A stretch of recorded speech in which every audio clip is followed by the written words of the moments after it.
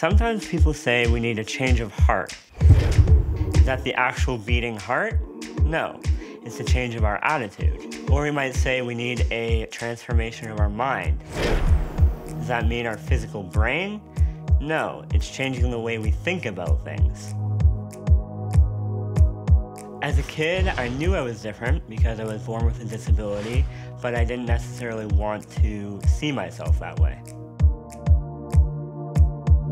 When in public, as a younger person, more insecure, I remember actually avoiding eye contact with strangers sometimes because I didn't want to be reminded in their glances, in their looks, that I was in fact different.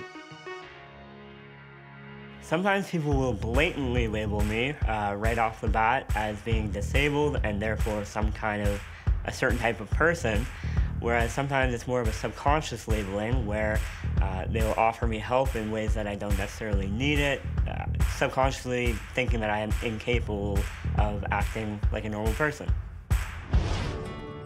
When people label me, I think it definitely makes me self-conscious and maybe a little bit even annoyed because I feel they don't have a true representation of who I am on the inside, but even on the outside, there might be a misunderstanding, and so I want to overcome as quickly as possible that perception that they have of me. So I didn't like being labeled and judged as I grew up, but I started to realize that in return, I was actually starting to label and judge people who I was putting in boxes who might not necessarily be what they truly were. I realized that God changed the way I saw the external self. We don't have to be defined by the way we look, by the way we seem to other people. We are defined by His inward work on us, in our heart, and then we can live out of that truth rather than be bound by certain limitations that we might have and challenges. So my first realistic painting was asked for by a friend who wanted a lion to remind him of Aslan from Narnia series. And so I did that, and then my other friend saw that lion and was blown away by it, so he asked for a tiger. So that got me into doing a series of feline paintings. Throughout my life, people might have labeled me, and I may have even limited myself, but through the blessings that God's given me, through the talents and passions, I've had so many opportunities to be a professional painter, do a Master's of Arts in English, and be a senior editor at a magazine, and even founded my own magazine, and I've just realized that I am not limited. As I've come to realize that I am more than I might originally seem, I also have realized that everyone is more than they might originally seem, and the boxes that we put people in, the ways that we see them, aren't actually their full selves. And as we get to know people and we get to establish relationship, then the true heart and glory of God can be seen and is seen through every individual. I think my closest friends growing up, I had 3. We all had matching tattoos. Not sure if you want to include that. They stuck with me through my weird homeschooled phase and taught me that I really do have potential that they saw in me, that I didn't have to conform to a certain way of being, that they would love me and encourage me no matter what, and that really made me into the confident person that I am today.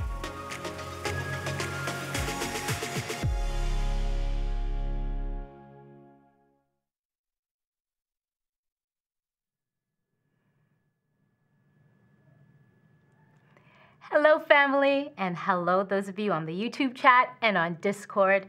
My name is Dawn, and I will be your live stream host for today. I just want to thank you for accepting God's invitation to worship with us together in community. I know that you can pray on your own, you can read your Bible on your own, but when you accept God's invitation to join your hearts with us, we are so thankful to be able to do this together. And we know that God isn't limited by space or by time, that whether you're watching this live or you're watching this as a recording, that when you accept God's invitation for worship, you can have a divine encounter with Him right now in this moment. So we thank you so much for joining us in celebrating His greatness. Okay, the video. Thank you so much, Connor, for sharing your story and for sharing your words of wisdom. So he said some key things there. One thing he said was, a change of heart is a change of attitude. And the transformation of the mind is changing the way we think about things. And we know that when we experience God's peace, that helps us to change our attitude and to change the way that we think about things. And when we embrace God's presence in our lives, the Holy Spirit transforms us and allows us to see ourselves the way that God sees us, right? So, and that gives us the boldness to use our talents, our skills, and our abilities to share God's love and his peace to those around us. And that is the heart of our Peacemakers campaign. That's what our Peacemakers campaign is all about. So for those of you that don't know about our Peacemakers campaign, let me tell you a little bit about it. So we are in the second week of our Peacemakers campaign. And our Peacemakers campaign is an annual campaign that we run in support of peace-building efforts through the Mennonite Central community in the areas of Indigenous and settler reconciliation efforts locally, restorative justice work in prisons, peace-building programs in sub-Saharan Africa, and humanitarian relief efforts in Iraq. So one way that you can get involved with us is to start a fundraiser. And running a fundraiser is a great way for you to use your talents and your skills and your abilities to share God's peace and share his love with others, as we said. So, and it also helps you to invite people from your networks, right? Invite your people in your networks to get involved with you. So to start a fundraiser or participate in one, you can go to themeetinghouse.com/fundraisers. So far we have raised, drum roll please, $65,950. Great job, family, and this is towards our goal of $150,000. We are so thankful for all that you've done so far, and we encourage you to keep going. So we are going to check out this video highlighting our friend Carolyn, who's a part of our Oakville family, and she's going to show how she's using her gift of crafting to make an impact locally and globally for Jesus. Hi, I'm Carolyn, and I'm part of the Oakville Parish. Gosh, I've been crafting for, I think, all my life. Last year during the pandemic, I had the idea to use some of my crafting to raise some money for the Peacemakers campaign because I couldn't gather and have a fundraiser event. I've had fun using my passion for crafting to find a purpose in what I do. I have a small business now, and everything I create is great, but what I really love to do is anything I have with the word peace in it. So things like my decals. I'm donating 100% of the proceeds to Peacemakers. This isn't that hard for me, but that's because I've been doing this for years. I think a lot of us have these skills or talents that we're already doing. It's just paying attention to what you already are passionate about and doing it. Gosh, what have I gotten out of this? I'm finding myself finding other ways to want to dig in and how I can support and use what I'm already doing to help others. Because of the pandemic, I was limited to only being able to use my online presence through social media, and through that, I was surprised by the success that it had. So this year, I'm going to continue with that, but also reach out to my neighborhood and my community here.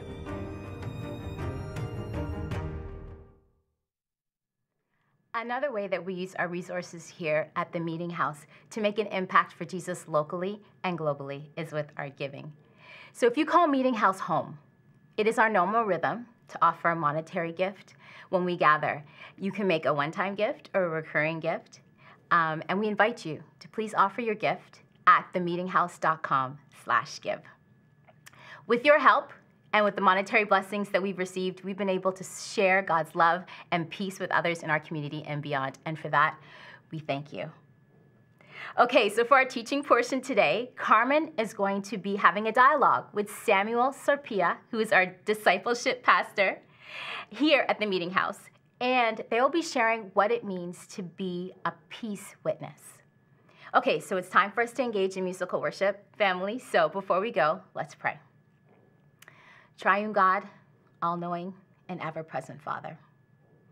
As we continue to offer our hearts to you in worship today, we ask for the blessing of your Holy Spirit to be felt in our gathering today. In Jesus' name we pray. Amen. Before we start music, I'm going to read this prayer, so feel free to stand and sing with us if you want. We'll dive in. I'm just going to pray this. Lord, I come before you ready to pour out my worries, anxieties, and fears at your feet.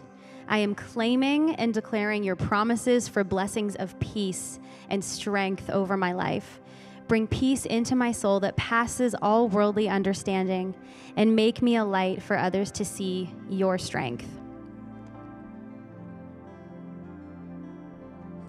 One star burns in the darkness, shines with the promise, Emmanuel.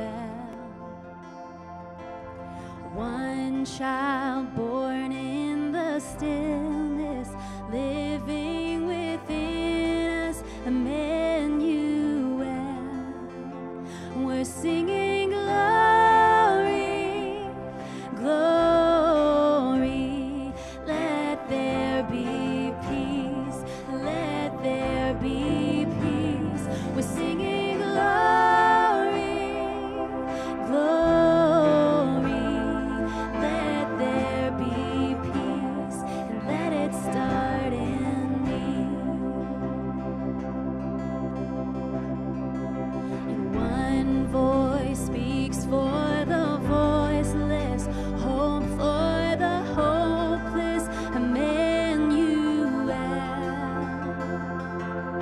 And one love brings us together, now and forever, Emmanuel.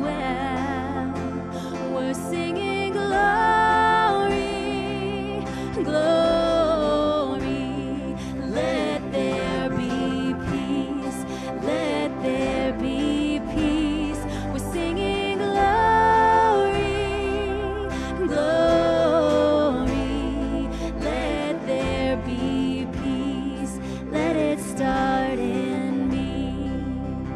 And do not be afraid, his love is strong enough to save us, and nothing stands in the way. His love is strong enough to lead us. Do not be afraid. His love is strong enough to save us, and nothing stands in the way. His love is strong enough to lead us. We're singing glory, glory. Let there be peace, let there be peace. We're singing glory, glory. Let there be peace, let it start in me. We're singing glory, glory. Let there be peace, let there be peace. We're singing glory, glory. Let there be peace, and let it start in me. Oh, let there be peace, and let it start in me.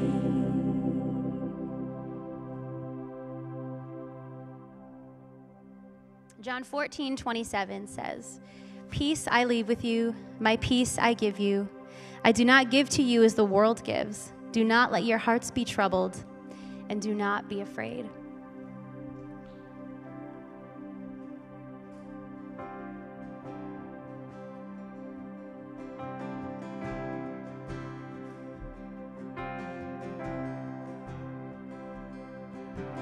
People come together, strength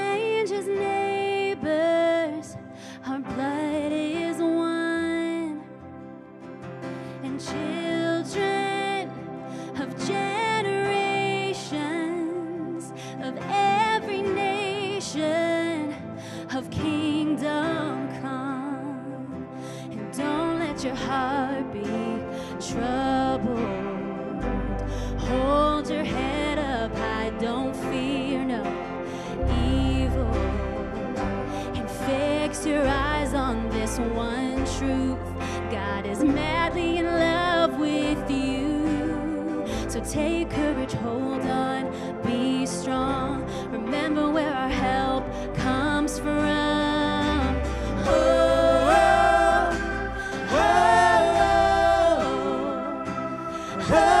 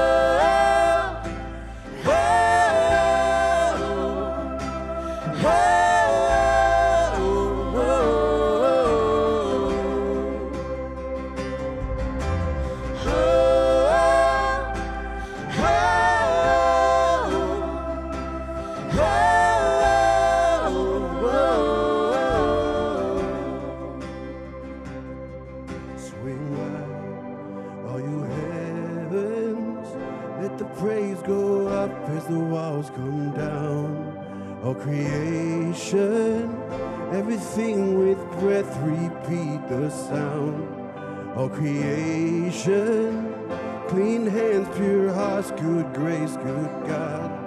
His name is Jesus.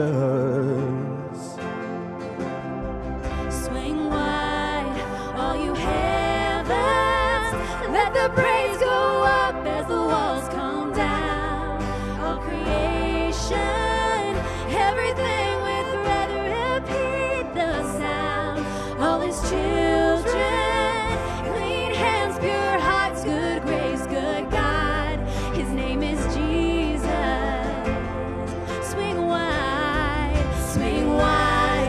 all you heavens, let the praise go up as the walls come down.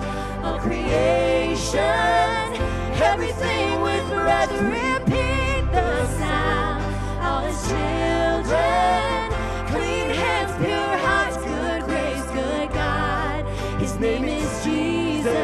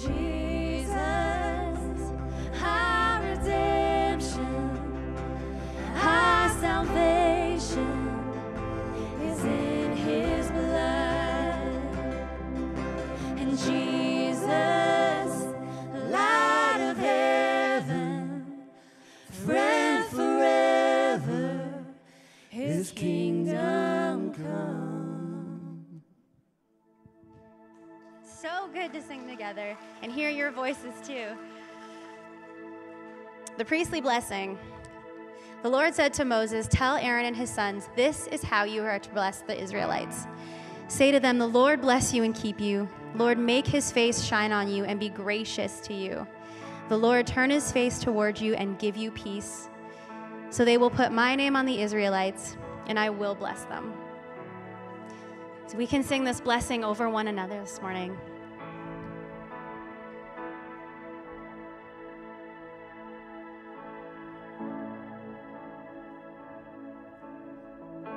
Lord bless you and keep you. Make his face shine upon you and be gracious to you. Lord, turn his face toward you and give you peace. Let's sing that again. Lord bless you and keep you. Make his face shine upon you and be gracious to you. Lord, turn his face toward you and give you peace. Yes, Lord. Oh.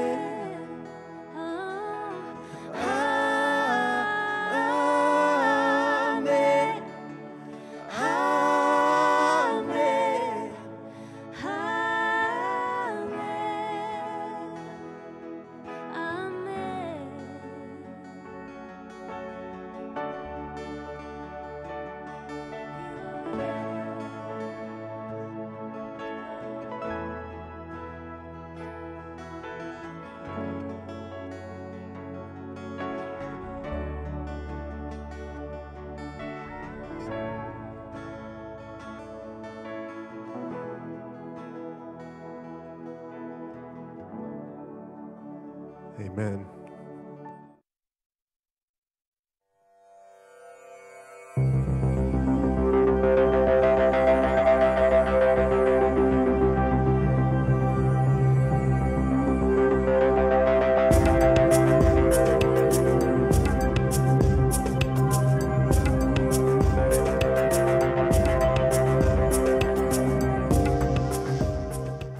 Peace be with you. As the Father has sent me, I am sending you. Jesus. Peace is something we must all work for, every day, in every country. Ban Ki-moon. We are not at peace with others because we are not at peace with ourselves. And we are not at peace with ourselves because we are not at peace with God. Thomas Merton. When we bear witness, when we become the situation, homelessness, poverty, illness, violence, death, the right action arises by itself.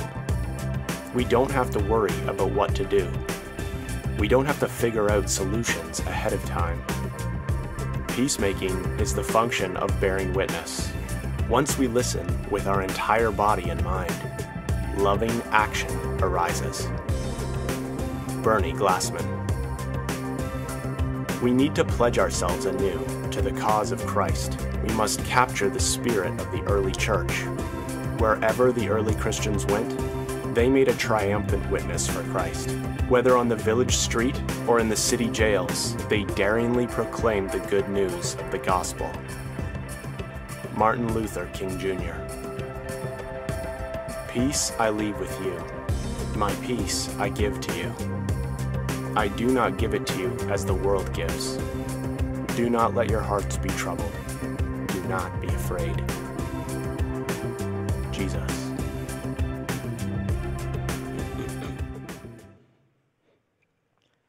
Well, good morning, my friends, both here in the room, in the live stream at our parishes. What a fantastic morning to be together. Good morning, Samuel. Good morning, Colin. All right, so you'll notice that there's two of us up here today, and that makes me really excited. So we're in week 3 of our Peace Be With You series, and I think I'm a relatively familiar face. I'm Carmen Bookma. I'm a senior pastor here. It's fantastic to teach today, but I am not alone. I'm with Samuel, and I want to introduce Samuel to you. I hope many of you know him or have been introduced to him. Samuel is our discipleship pastor. Samuel, how long have you been with us now? I've lost track. Yesterday turned 6 months to the day I arrived in the GTA. Happy half birthday. Oh, thank you. I should have got you a cake or something. I forgot. I had no idea. You can still get it after. So Samuel's our discipleship pastor. It's been such a treat to have him on our staff, already doing fantastic work with our elders, our home churches, giving strategy, heart, and passion to who we are as a church when it comes to discipleship. Samuel's married. You have 3 lovely daughters who I have the privilege of getting to know. I think they're all awesome. I hope you think the same. Ask their mother. And along with being our discipleship pastor, Samuel has this incredible passion for peacemaking. You'll learn as he shares some stories this morning, and hopefully as you get to know him over the years of you being here, there's a passion, but also a depth of knowledge when it comes to peace, justice, and reconciliation. So I'm really excited for you to share a little bit with us today. But before we kind of do that, I just want to kind of jump in and recap for us where we find ourselves. If you have the notes, you'll see this in your notes as well. And maybe you're just joining us for the first time, we're in week 3 of our Peacemaker series. The series is titled Peace Be With You, and you can see we're on week 3. We've been breaking that down, looking at the different elements of what does it mean to actually be a peacemaker? What does that look like for us as followers of Jesus, and what does that mean? And we've been trying to line this up, not perfectly, but we're also aware that as a church, we're in our Peacemaker campaign. And so we intentionally have these conversations side by side to say, as we're trying to be mobilized as a church, with radical generosity and creativity to be peacemaking agents in the communities we find ourselves, we want to wrestle with that and talk about it and look at it theologically. So week 1, we just talked about, okay, so theologically, what is the theology of peace? What does Jesus actually have to say to us about the idea of peace and being a peacemaker? And last week, if you were here, if you caught it on our live streams, Quincy and Steve were here just talking about that idea of being, of the presence, of what does it mean to be in our places, our neighborhood places, and being agents of peace there. And this week, we're just going to continue to build on that. It just continues to build. Quincy and Steve did a lot of groundwork for us to talk about that idea of presence, of being with. And so that's where we find ourselves today. And I want us to start by looking at those words of Jesus that actually shaped for us the title of our series here. So in John 20, you can see on the slide, these are the words of Jesus. And he says to his disciples, and we'll talk a bit about the context in a minute, but peace be with you. As the Father has sent me, I am sending you. So it's not like we just kind of came up with a title. We wanted to continue to follow the words of Jesus as we shape what it means to be a peacemaker. So let's dive into that. So Samuel, as we look at the context here of John 20, these words of Jesus that say, peace be with you, take us through that a bit. What comes to your mind? Teach us a little bit from this passage. Yeah. Before we dive into the passage, or before I dive into talking about the passage itself, I want us to imagine that these two words were the first words spoken by Jesus. This couple of words were the first words spoken by Jesus on the first day of his resurrection.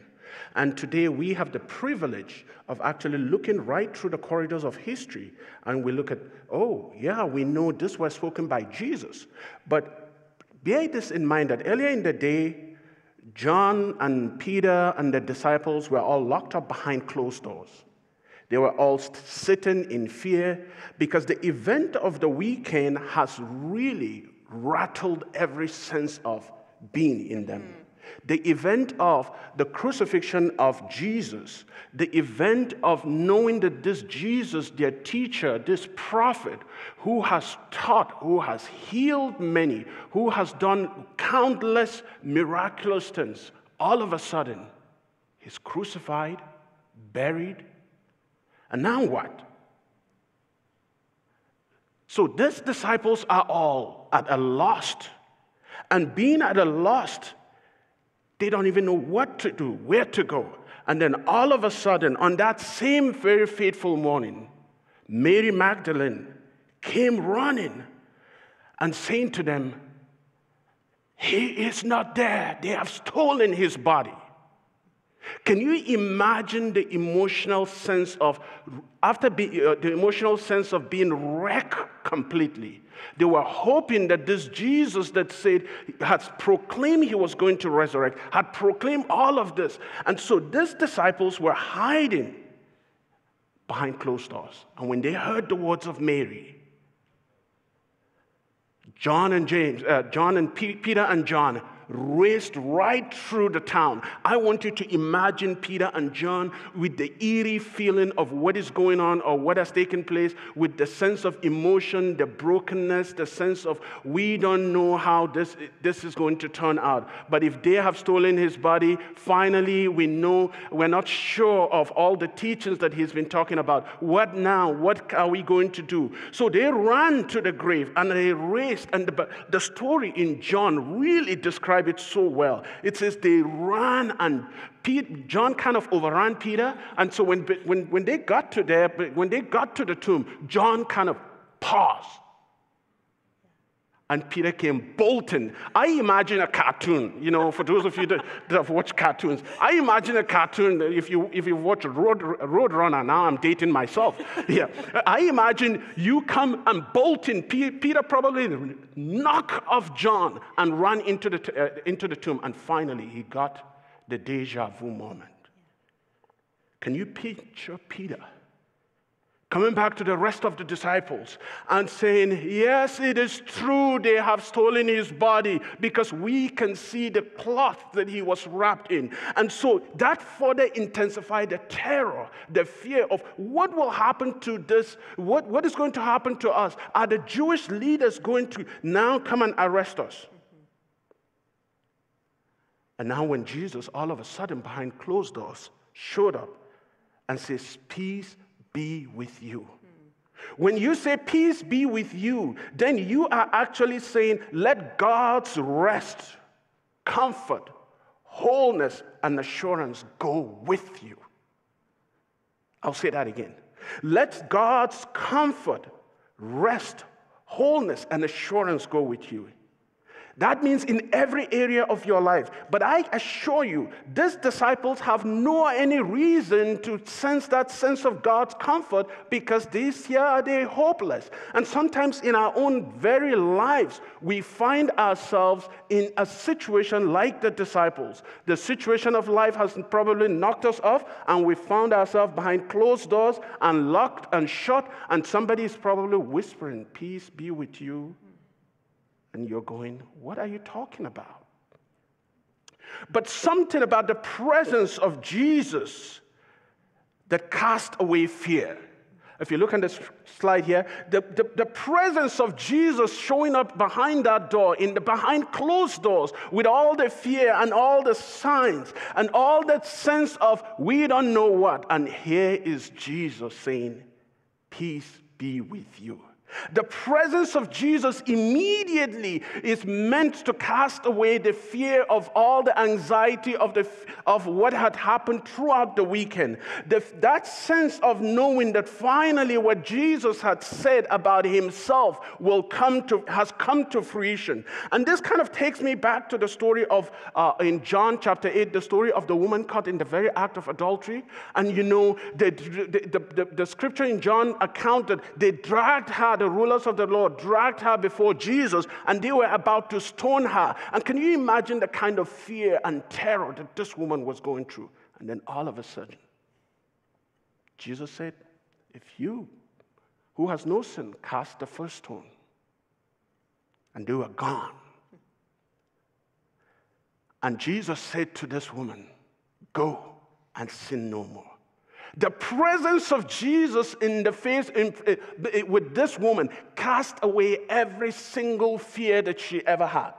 At the same time, if you remember back in Luke gives us the account of Jesus encountering Peter when he said to them, "Throw your net on the other side." And so when Peter scooped up all this fish, he said, "Oh, depart from me, I am a sinful man."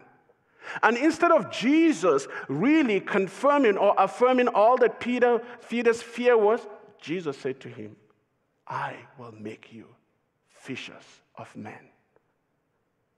It's fascinating what the presence of Jesus can do to us. The presence of Jesus not only casts away fear, but it brings peace through challenges. We know that in the account of this story, we find that in this story that these disciples were in a time of turmoil in their own personal life. They were afraid of what is about to happen. They are afraid of, now that this teacher is gone, maybe let's go back to our own fishing business. But we have already been marked by people. We have already been identified as the followers of the way. How can we then go through life in this present moment? And the presence of Jesus, when he says, "Peace be with you," he says, even through these challenges, the peace of God, the peace that I live, will be with you. The presence of God, the peace of God brings the presence of purpose. Wow. All of a sudden, when Jesus showed up in that room and behind the closed doors, when he utters those words, "Peace be with you," all of a sudden he said, "As the Father has sent me, so I am sending you." All of a sudden, the disciples that are all down and discouraged, they are almost having a sense of hopelessness, now have a new sense of purpose. And the new sense of purpose is to go and do what God has called them to do. And to go, not only to go, but he promised that his presence will always give them purpose.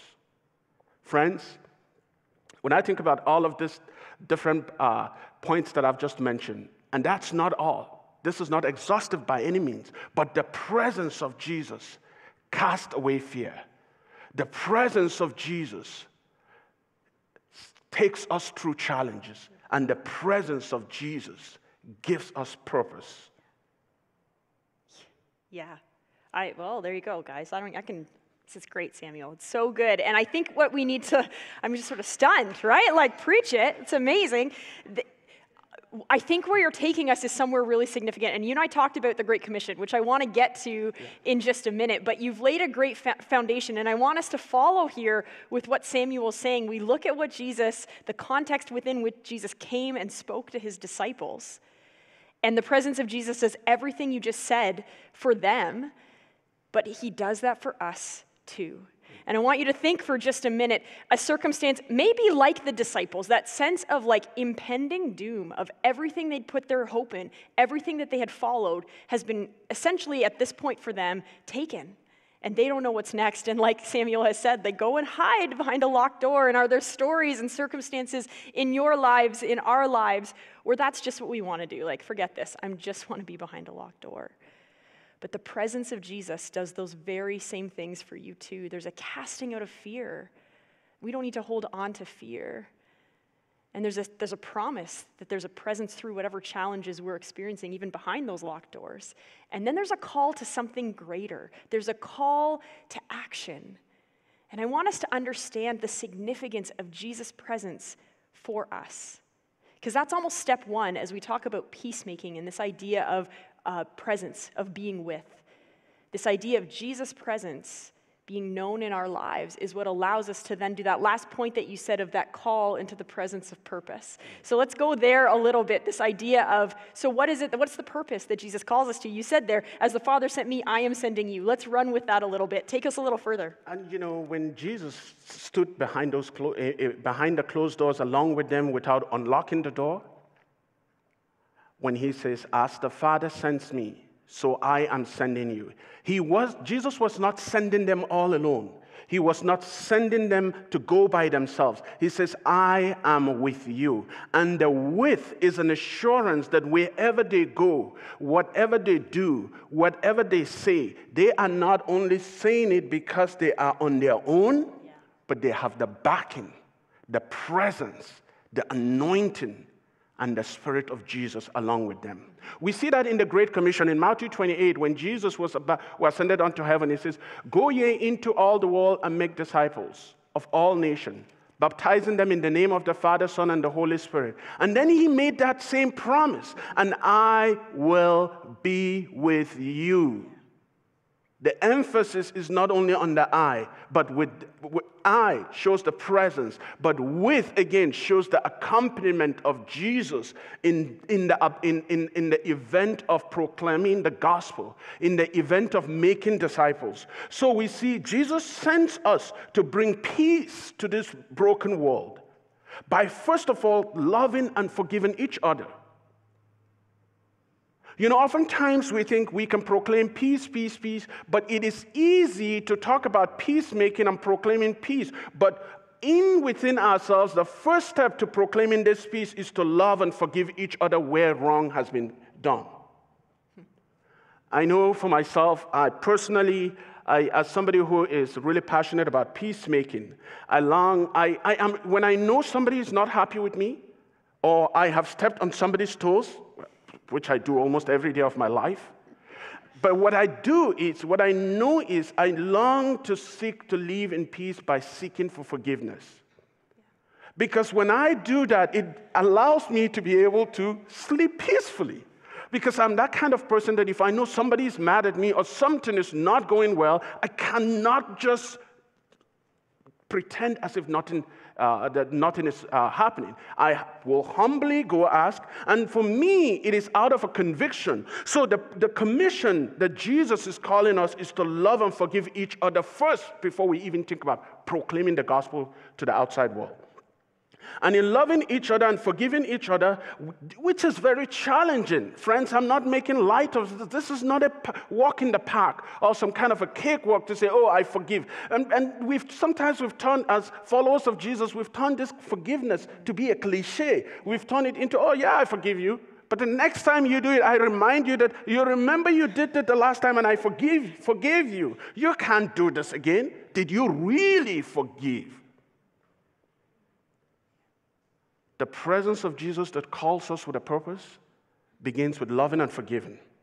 And the second, and you remember, before I even get to the second point, you remember when Peter and the disciples can recount When Peter himself can recount how he dropped Jesus last minute. When the arrest of Jesus happened, the disciples followed really closely. In their following, they denied him. They said, we don't know him. But yet, Jesus did not hold on to that. He forgave them and still commissioned them. So when we are called to love and forgive each other, the second thing we're called to do is to, excuse me, I'm blanking. We're called to work for peace and reconciliation. No, yes, we're called to work for peace and reconciliation. I'm sorry. The slide will tell us what to do. Okay, the slide will tell me what to do. It'll tell you. Yeah. The presence of Jesus, it calls me to love our community with its brokenness. I want to tell you the truth is we live in a broken world. We don't live in this perfect world. We might live in the Western world that we have all the amenities that defines us as civilized, but we are as broken as any other non-civilized world. So the presence of Jesus compels us. This call is for us not to just seek our comfort, but to seek and love the brokenness of our community by bringing his healing. And then the last part of the commission that Jesus is commissioning is to work for peace and reconciliation.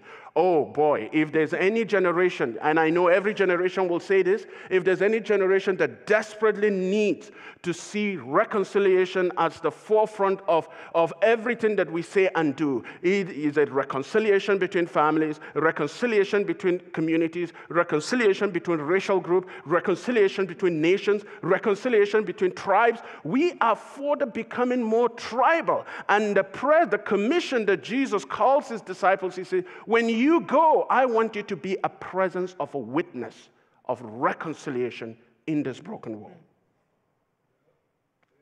Amen. Yeah.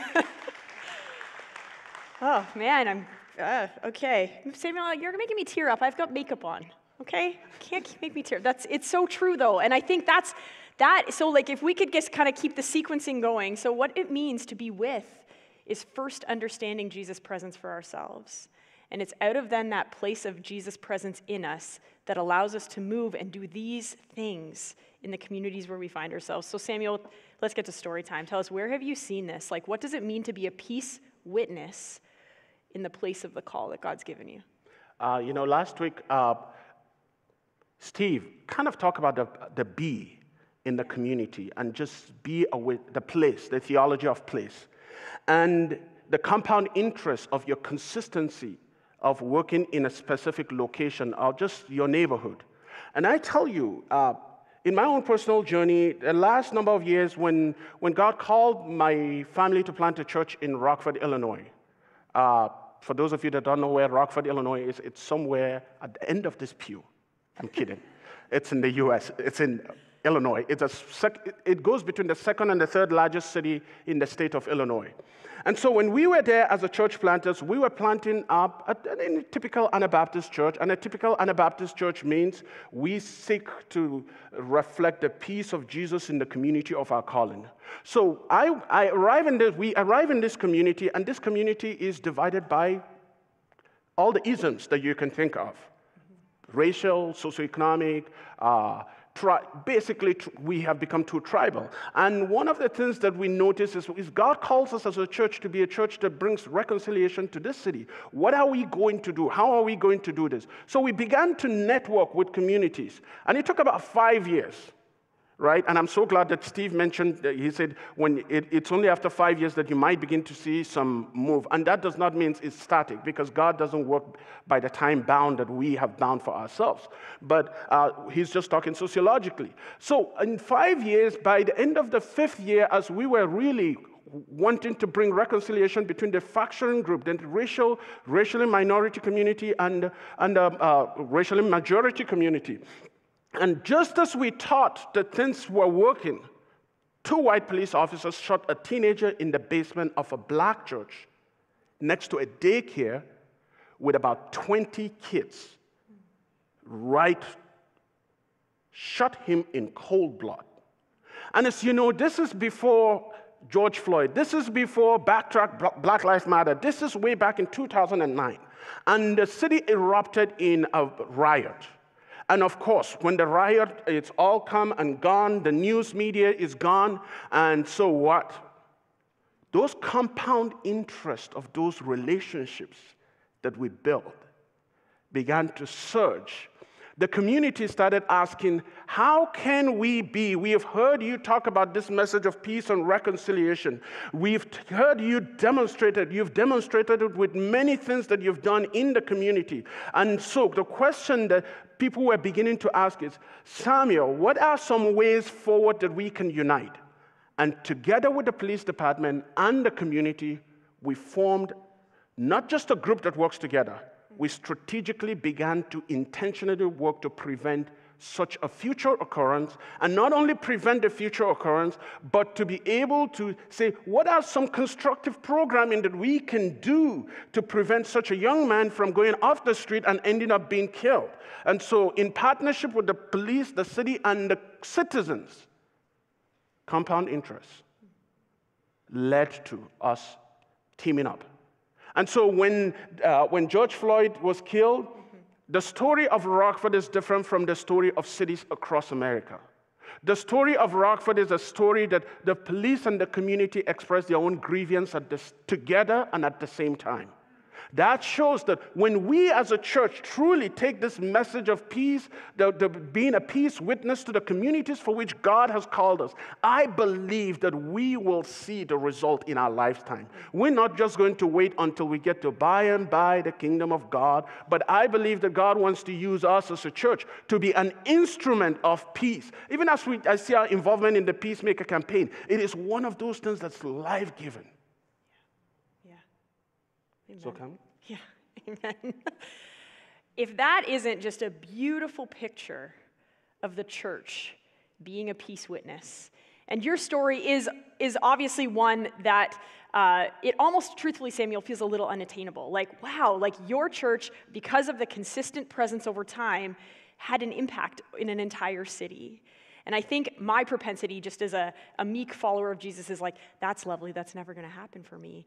But I think if there's one thing I want us to embrace and to hear from a story like that is, let's backtrack to day 1, not year 5, of the faithful understanding of what it meant to embrace Jesus' presence and then respond to his call to be a peace witness where we are. And that same call is true of us as a church, as the meeting house, and that same call is true of individually us as followers of Jesus.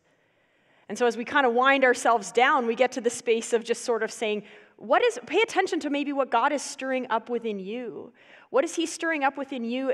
Pay attention to the Spirit that he's given you to say, what is he saying to you about what it means to be a peace witness, to be with? Where does Jesus want you to be with? And maybe before we even get there, the step that is required for you is to say, Jesus is saying, come embrace my presence for yourself. Come embrace the truth of what it means when my presence is alive in your life. Fear doesn't need to have a space. There's a presence through whatever challenges we have, and there's a call to a purpose, and that call is to be with others and to then share with them the presence of Jesus. And so that peace witness keeps growing and growing. And the place we wanted to sort of land as we finish today are the words of other words of Jesus that actually come a few chapters before Jesus' death and resurrection. And it's almost like Jesus is preparing his disciples for what's to come. Jesus in his love and in his goodness, in knowing the journey his disciples will take, says in John 14 these words, John 14:27, it's so well known. He says this, peace I leave with you, my peace I give you. I do not give to you as the world gives. Don't let your hearts be troubled, and don't be afraid. These are the words of Jesus for each of us, knowing that we're going to experience challenges, knowing that what the world calls peace is actually very different than what the presence of Jesus is able to do. And in Samuel, your story is a beautiful example of that. We have the gift of bringing peace to a world in a way that the world can't yet experience. And that's our call. And so, Samuel, how do we do this? Like, as we wrap this up, Give us some takeouts. Give us some application. You don't have to imagine going out of this place and start changing a city.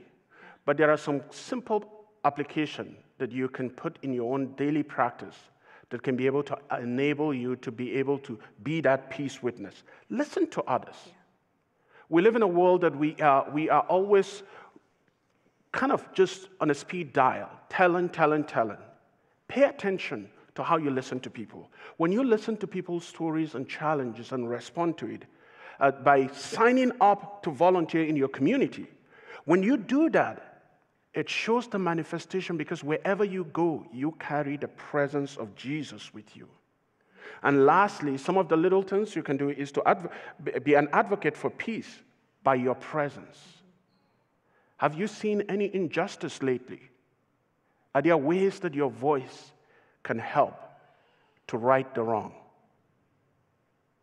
I believe the Spirit of God will speak to us, and we'll just take this 3 points. Thank you.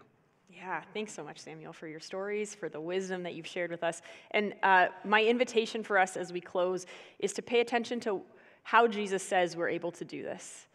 In John 14, he says, I'm leaving you with a gift, right? Jesus left his Spirit. And he says a little bit earlier, you'll do far more than I ever did because of my Spirit. So let's be a people that are known and identified by being peace witness wherever we go. And know that that's going to look different than what the world gives. So it may feel like it's not quite right, that we're going against the grain. And that might exactly be what Jesus is calling us to. Let me pray for us. Jesus, thank you that you you've peppered throughout your time on earth and through your word this message of peace. Oh, in your goodness and in your kindness, you knew full well that we would need to hear that over and over and over again. And I pray that we are a people that by your Spirit can truly embrace your presence for ourselves. That we truly encounter you and our lives are changed by you. But God, may it not stop there. May that just compel us to action, compel us to be with, compel us to be a presence wherever you have placed us, our own families, our neighborhoods, our schools, our places of work. God, may we not overcomplicate this. May we simply be faithful to the call you've given us wherever you have placed us. And then we pray that by what only your power can do, that there is a movement of peace. A movement of peace as we have defined our culture, our neighborhoods, our world as a place of polarization, as a place of divisiveness. God, I truly believe that by your presence, that can change. And we invite you to move through us and with us, partner with us to be a peacemaking agent, a presence wherever you have placed us. And may there be transformation because of it. And we pray all of this in your name. Amen. Hello, family. I pray that you were encouraged today to continue to embrace the presence of Jesus and also felt that call to action, right? We talked about being in the presence of God and experiencing his divine presence, and we've been here together watching, how his word has been presented to us. How do we now move from watching to participation? Because biblical worship isn't passive, right? We are active disciples. So one of the things that we do here at the Meeting House, and we encourage you to participate in, is online or in-person house churches, where we can come together, person to person, face to face, or on screen to on screen, but we're able to converse and we're able to talk about the things that we've learned and we've spoken about today. I want to share with you just a little bit of what we're sharing in home churches this week. One of the things that we're encouraging our home churches to do is talk about all 3 weeks of the teaching series so far. So peace, be, and with. And speaking about how the Holy Spirit is speaking to our hearts, what's resonated to us, what stood out the most. Is there a new learning, something that's been a good reminder to you, or even something that maybe you don't agree with or you don't yet understand. So just encouraging you to come together so you can experience more of Christ together as community, and we can continue to do this journey together. Just want to encourage you to do that. If you visit our website, you'll be able to see how you can connect with home churches. And also, if you have any further questions, feel free to contact us at askthemeetinghouse.com. And we'll be more than happy to answer any of your questions, any of your comments, and to help you further along in this journey. Okay? So, before I let you go, I just want to share some of the words of Christ. Matthew 28:18-20, the Great Commission. It says, "And Jesus came and said to them, 'All authority in heaven and on earth has been given to me. Go therefore and make disciples to all nations, baptizing them in the name of the Father and of the Son and of the Holy Spirit, and teaching them to obey everything that I've commanded you. And remember, I am with you always, to the end of the age.'" Peace be with you, family. Go and make an impact for Christ. I'll see you soon.